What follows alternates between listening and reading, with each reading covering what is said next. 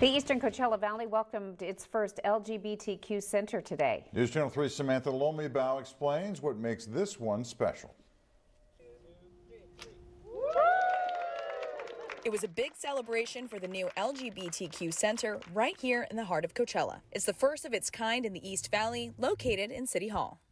Stuff like this, like in the center of Coachella, are so useful. Like, I wish I could have had this like my freshman year, but it'll be super useful. The center offers English and Spanish services, behavioral group support, and social group support.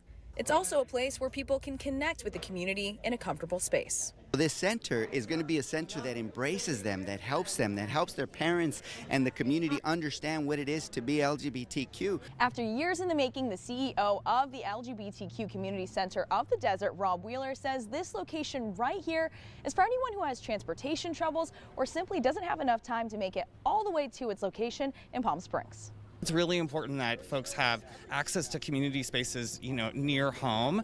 It also means that this space will be reflective of the East Coachella Valley community. And even though the new location is closer for some, the center is also working to bring its resources to areas in Thermal and Mecca. This is still inaccessible to some people, so those events, those outreach events won't stop. Lex Ortega from the center says it's a big milestone for the Latinx community, hoping to further the acceptance of the LGBTQ+ community. Ortega said their mission is to unite those different cultural norms and to build a better community. I invite people to come check out the space, to figure out what role they play in building a community that is inclusive for all LGBTQ people. In Coachella, I'm Samantha Lomibao for News Channel 3. And the center in Coachella is open from 9 a.m. to 4 p.m. Monday through Friday starting today.